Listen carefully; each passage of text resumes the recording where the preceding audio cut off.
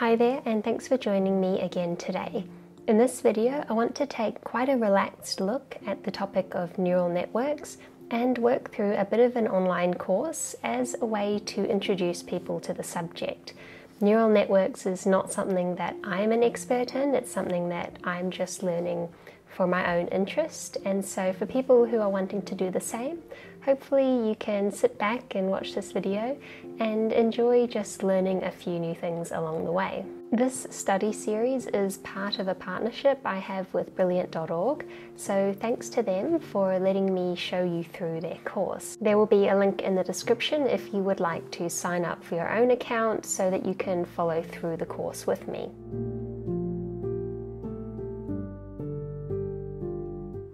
So I'm here on Introduction to Neural Networks, and I'm going to go down to the quiz I want to work through today, and that is this one here called Neural Networks. So far in the course, they've gone through a bit of an introduction into artificial intelligence and the challenge of trying to create a machine that can essentially think or play games in a way that a human player might do as well. It's not such an easy job because, as it says here, the human brain automatically performs tasks that don't break easily into algorithmic rules for a computer to follow. So to create an intelligence that resembles that of a human, what we're trying to do in neural networks is kind of model the way that the brain is structured, and that is with neurons. So it says here the brain contains more than 80 billion cells called neurons, which influence one another via small pulses of electricity. A particular neuron doesn't talk directly with every other neuron. They are connected into structures that perform specialized functions.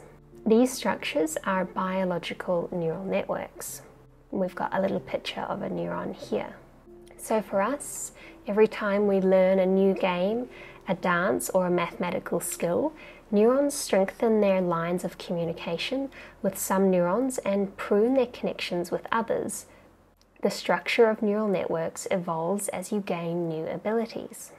Artificial neurons, the basic units of an artificial neural network, behave more or less like biological neurons. An artificial neuron responds to information and signals it receives and sends out its own signal to other neurons. We have one artificial neuron down here with 4 inputs, and each of these inputs can either be on or off. When the neuron is completely colored in black, like it is now, that means it is fully activated by the inputs. And if it was fully white, that means its activity is inhibited. And if it's some mixture in between, maybe something like this, halfway, then it is just partially activated. Some of these inputs are increasing the activation, and well, those are the ones in green, and the one in pink is decreasing its activation. See, if I turn them all on and then turn the pink one on, it actually goes down. So inputs can either be positive or negative in that sense.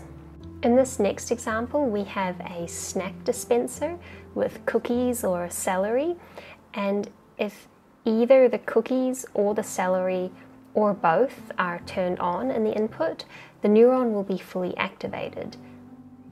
This little white triangle here is the bias of the neuron, so we could increase that. And now when we turn on either of these inputs, they don't quite reach the bias, so the neuron isn't activated. The bias needs to be in the middle here to be activated by either of these. The point is that with these little artificial neurons, they follow rules mechanically as we go from inputs to outputs, and our artificial neurons can have a different response to the same inputs if we make slight changes to its internal configuration. The real power of the neurons comes from wiring them together into a network. Our neural network is kind of a waterfall of individual neurons. We feed the output of one neuron into the input of another, and it cascades like that along the network. It says here that by stacking neurons in layers, we create the potential to make increasingly complex predictions, as long as we can find the right connections between the layers. And that's what it seems to come down to, is forming these correct connections with the correct weights to know what inputs we want to cascade throughout the network. In this little example here, we have an artificial network that can recognize the numbers 0 through 9.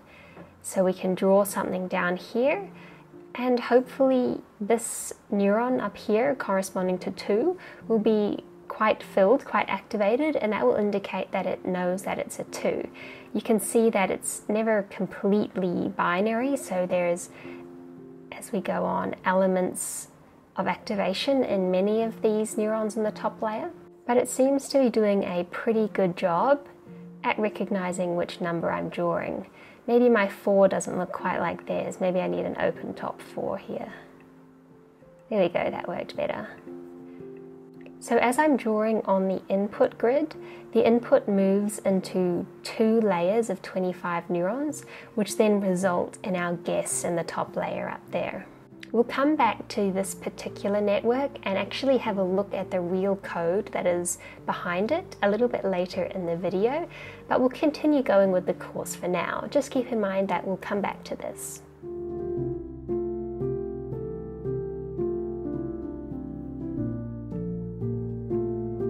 We've jumped into a quiz called Decision Boundaries, and here they are modeling a binary neuron, which just means that it can either be completely activated or not activated, on or off. There is no in between, and they're building this model of the binary neuron just by thinking about a little laser and an LED. So the LED will turn on when the input intensity from the laser is enough to reach the bias setting on the LED. So anything above this setting, the LED will turn on, anything below, and it's off. We could move that bias to be a little bit lower, and yeah, we'd be able to turn it on with less intensity of light. That enables us to answer how our intensity and the bias related when the LED is activated. Well, it's when the intensity is greater than or equal to the bias level. We could also have an LED with 2 lasers. Remember that this is the input to our neuron, and if it's in a neural network, it might be the output from the previous row of neurons. In this case, to activate the LED, we would need some intensity from either one or both lasers. All that matters is that the intensity from laser 1 plus the intensity from laser 2 is bigger than or equal to the bias level. In this example in the quiz, we're imagining that we're playing a game against a robot opponent, and at some point the robot decides that it's had enough and doesn't want to play anymore. And we're going to plot some data to try and see if we can predict when the robot will want to keep playing and when it will want to quit. So on this plot here, we have some data points where the input 1 along the x-axis is the number of games that we have won, and input 2 on the y-axis is the number of games that we have lost. If the data point is coloured in green, it means that the robot wanted to quit, and if it's coloured in pink, that means it wanted to keep playing. Then we can apply our little model of the neuron where we were firing lasers at an LED. And in this case, input 1 is like our first laser and input 2 is like our second laser. So we're getting a total intensity of light depending on our inputs, and we're also able to control our bias. And in this case, because we're plotting it on this graph, moving the bias will actually move this line through our plot. You see, this bias line is in fact the place where intensity 1 plus intensity 2 is equal to the bias. If we set our bias to 7, then we are able to separate the inputs into what we want. We want these 2 green inputs to be able to activate the LED, that's when the robot wants to quit, and we want these pink ones to not activate the LED, so that looks good. The fact that the line goes through this green point up here is actually fine, since anything equal to the bias or above will be able to activate the LED, as opposed to if we put it at number 6, this one would have been activated and we don't want it to be. So I've set the bias of this LED to 7 like we worked out in the previous graph, and we can try the little problem that they give us. So they say we've won 3 games and the opponent has won 4. And indeed the LED is activated here, so that would mean that it is predicted that our friend will want to quit. We could check it graphically. It just means that our combination of inputs is putting us up here in the green region that turns the LED on.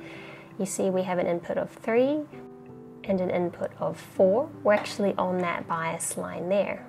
On the next page it tells us that this line in the input space is called a decision boundary, and placing this boundary optimally is how a neuron or a neural network makes predictions about data. It is also possible to have a decision boundary with a negative slope.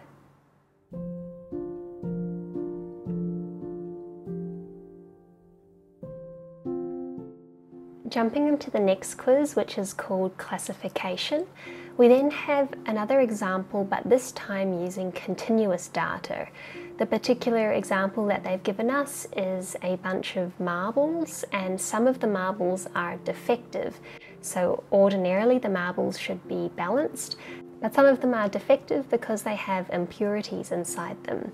The person in the example has measured the diameter and the mass of every marble and plotted that on a graph, and we're going to try and separate, based on diameter and mass, which marbles might be defective. And to recognize that our data is now continuous, we have our little model of the neuron back, and we can adjust these sliders to try and push the activation over the bias, and there we go. Our inputs range from 0 to nearly 10, but it says here on the next page, a neuron doesn't understand grams and centimeters, or any other units for that matter. So to map between our raw data, which is mass and diameter, and the neuron's input space, which is the intensity 1 and intensity 2, we need to introduce 2 unknown conversion factors. WD multiplies by the diameter to get that total intensity, and WM would be the multiplier where you times it by the mass to turn it into input. We still need our total intensity to be greater than or equal to the bias for the neuron to activate. So our new activation equation would be Wm times m plus Wd times d being bigger than or equal to the bias. That inequality that we just came up with imposes a decision boundary on the scatter plot of data. So we can adjust the value of Wm and Wd as well as our bias to adjust this line accordingly. It asks what aspect of the decision boundary do Wm and Wd control. Well, just from fiddling around with that, they seem to be influencing the slope of the boundary. This gives us more flexibility than just being able to adjust the bias alone. See, only adjusting the bias would never really be able to get a good fit here. Now what's important here is that these conversion factors, these Wm and Wd, these are actually called the input weights, or often just the weights. One weight multiplies each input to the neuron. Weights can be set to whatever values produce the best classification of your data. Throughout this little quiz here, we've been adjusting the neuron's weights and bias to place a decision boundary on the scatter plot. It says that adjusting the weights and bias of a neuron to classify labeled data is known as training. So really, what I hope we've gained here is a little bit of intuition about the idea of training a neuron, or even training an entire network of neurons. It would seem that this idea of adjusting the weights is really crucial in making our network do what we want it to and become good at classifying data. And with that, I think we will jump back into our first quiz that we looked at and go and look at some of the actual code that would run this thing.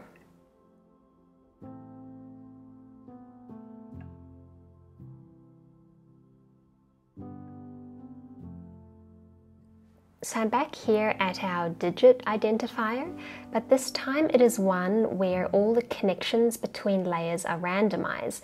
So it's one where the weights of our inputs are not correct as they were before. So let's see if I try to draw a 1 in here. Well, it's not very good anyway, but you can see it has no idea. What about a 2? Or a 3? It's really giving us no clear guess here. So we can see how important getting the connections right is.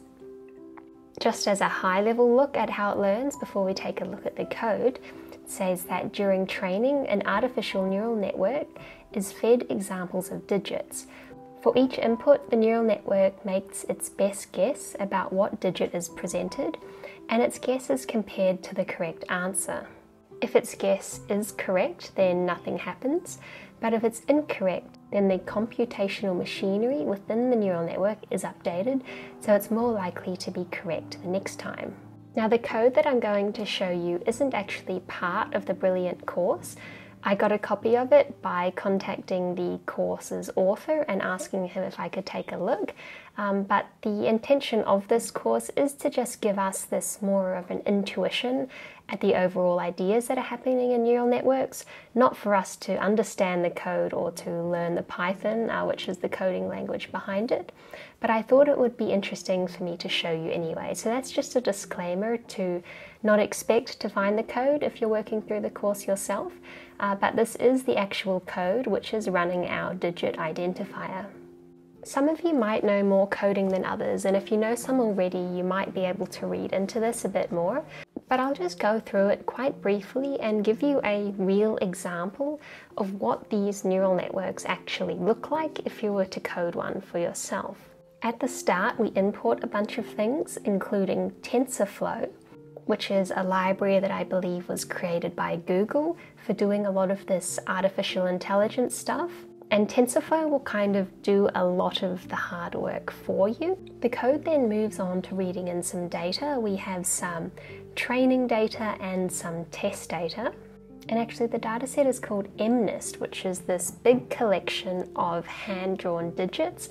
I believe it was a bunch of digits drawn by high school students and other people in the US. We'll move down to here where we're making lists for our training and test data. And this processing involves actually calling this function up here, which is to shift the image.